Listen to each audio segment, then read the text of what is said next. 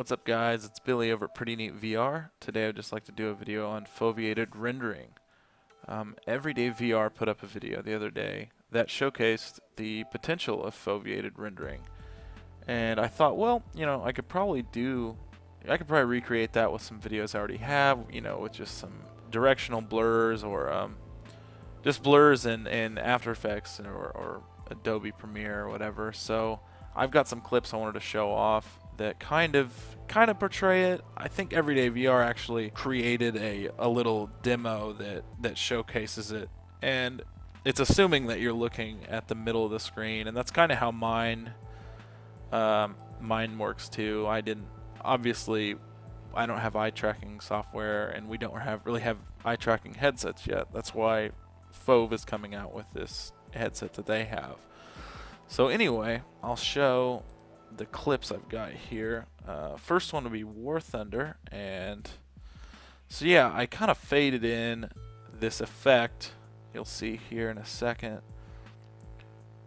After I take off, I think is where I actually faded in this blur. I'm sorry that it's taken a second.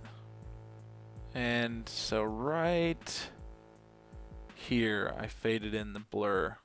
So it blurs the edges, and basically what foveated rendering is, it's just a technique in which they designate a fixation point where the rendering is in high detail, and then everything around that would be less detail.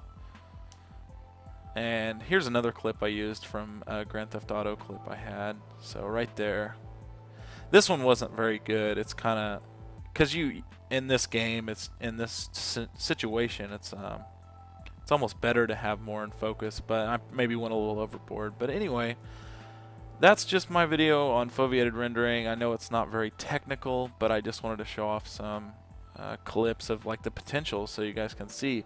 If you want, head on over to FOVE's website to join the wait list for their headset. Anyways, thanks for watching, guys. Take it easy.